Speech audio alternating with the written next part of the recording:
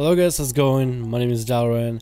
I am physically drained, I am mentally drained, and that is because I decided to do the class challenge or the spec challenge yet again.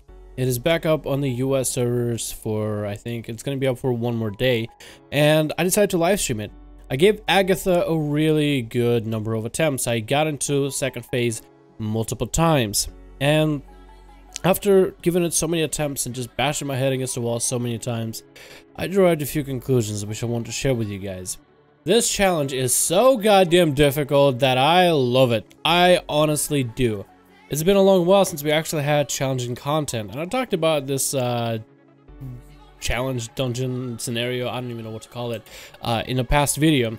But after giving it another go and getting so goddamn close to killing goddamn Agatha, man, it's an experience that will change you into a whole new man. You will go through puberty all over again after yelling the word slut so many times into your fucking microphone.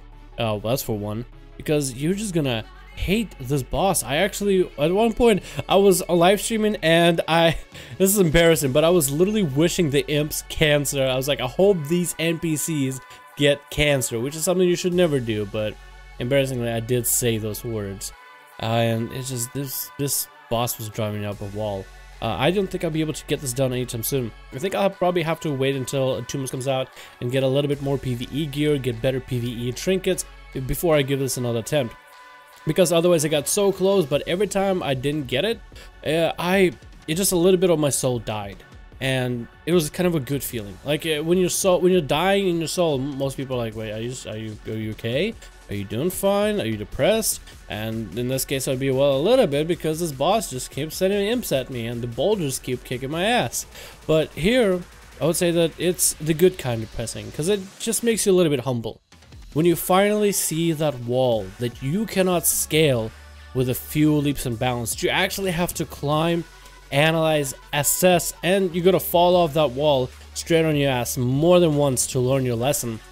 That's when you really start to feel humble. You really start to feel appreciate the content, you start to appreciate your class, you appreciate how much you can take as a person in terms of challenges and just how far you are willing to go. And it's a great experience. I think the last time we had a real challenge for a solo class was, I believe, Vanilla World of Warcraft, and I believe it was the class quests, especially for some of the forums. It might have been not like the most difficult thing in the world, because I never really played in vanilla, let alone, you know, private servers are a thing that you should normally never play, hint hint, nah. But from what I heard, it was a challenge for yourself as a player, and at the time a lot of players in World of Warcraft were pretty bad, a lot of people were clickers, keyboard turners, and at the time it was a rewarding experience. It made you try really hard for the quest, and it did give you some failures, and there were blunders, but eventually you accomplished this goal. Now, another thing about this challenge mode, I feel like, is it really pokes some evident holes in the logic of Blizzard making the Outlaw Rogue spec. Now, Outlaw Rogue spec is my favorite spec in the game, and I know that rogues are going to be going through interesting changes in patch 7.25. I'm very excited to see what these changes bring overall. One thing that I feel like Blizzard themselves as developers could do is use this challenge dungeon or scenario or this challenge quest in order to balance out Outlaw. One of the things that you will see with Outlaw Rogues when running this fight is, for the most part, you can't really plan this fight ahead. When it comes to, let's say, choosing your legendaries, choosing a defensive legendary is actually worse than choosing an offensive legendary. As an Outlaw Rogue, if you get a good combination of buffs, or if you get a couple of good buffs back to back, something like Grand Melee, True Bearing, and if you're able to line up your cooldowns together, then in most cases you'll perform this fight a lot better than if you run Valeria's legendary, which is Valeria's, I don't remember what it was, but with that legendary on Feint, you get back 4% of your health over a few seconds. And if you run, let's say, with the legendary neck, which gives you a massive absorb, then you're at least, with those legendaries, you're somewhat able to plan your way defensively.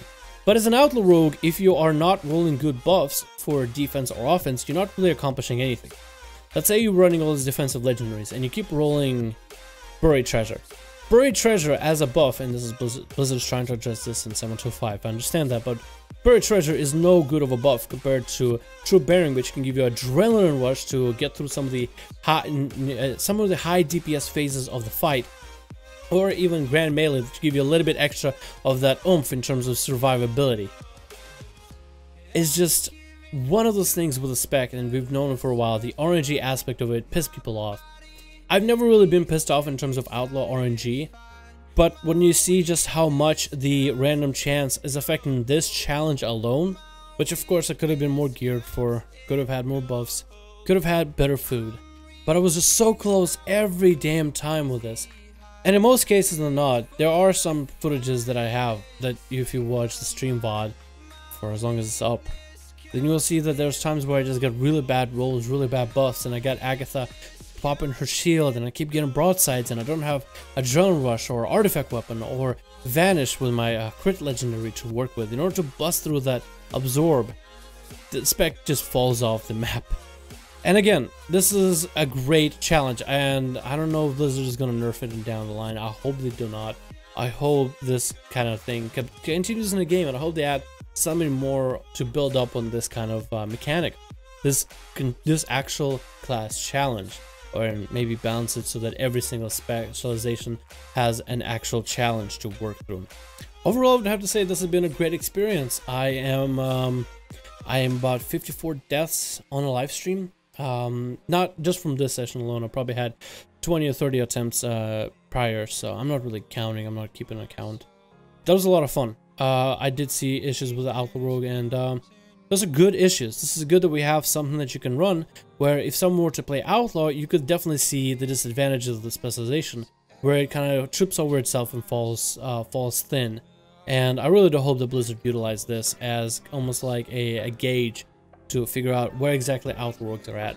I know that they're a company, and I know that they can't, you know, benefit for every single specialization out there, but I really do hope that they take a fairly close look, and as they're doing the redesigns to rogues in 7.2.5, I think this will be a pretty good example of where rogues could be at least especially Outlaw Rogues could be at, in terms of the buff mechanic, in terms of reliability when it comes to additional damage, and yeah, that's really about it. This has been a good experience. I'm dead inside. It's way too late. My voice is hoarse, and I think I'll see you guys in another video. Thanks so much for watching. Let me know if you tried the challenge. Let me know what you think about it, and I'll see you guys in the next video. 3, 2, 1, let go.